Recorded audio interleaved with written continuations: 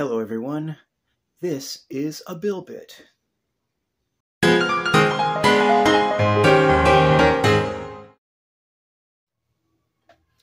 Hello everyone, it's me, William McQueen, and welcome to my studio. Today, this is a Bill Bit, and today I'm going to talk to you about how to paint a lemon. It's one of the paintings I did. Now, everybody might think that painting a lemon is a very tricky process, but it's actually simpler than you think.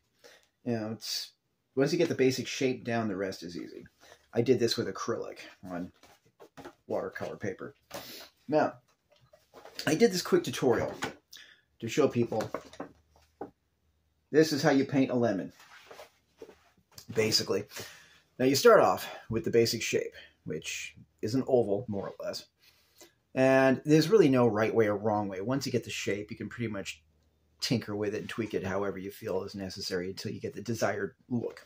And then after that, you just add the little knobs. As if you take a good look at a lemon, it's got the two little pointy things at both ends. One's a little more pointier than the other side, because the part that connects with the tree is a little flatter on the end.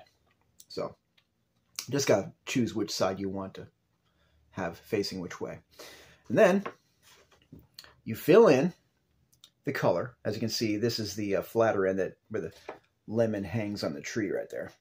And this is the pointy end. But you get the color, okay? Now, you can make the background any color you want. I just chose blue because it makes the yellow stand out more. And plus, it's a complementary color. And then once you're done with that, you just get the basic shape and the color and the background. You know, there's no right, there's no wrong. Whatever makes you happy. And then you just fill in the details, the texturing. And you just take a good look at a lemon and you can see that it's a little on the rough side.